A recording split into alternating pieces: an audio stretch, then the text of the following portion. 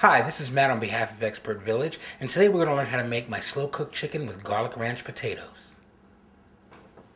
Okay, so there's one more step before we start slow cooking our food, and that's to prepare the actual roaster oven. So I'm going to pour about a cup of water in the bottom of the roaster oven, and then I'm going to take some tin foil, and I'm just going to cover the bottom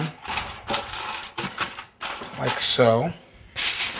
Now this oven used to have a rack that you would place the food on, and I didn't like the rack too much because you know what, the juices and all the fat and the grease got in the bottom, and it's really tough to clean, and then also it started to rust. So I like this method better, and then I'm just going to poke little holes just so when it's cooking the steam can come through.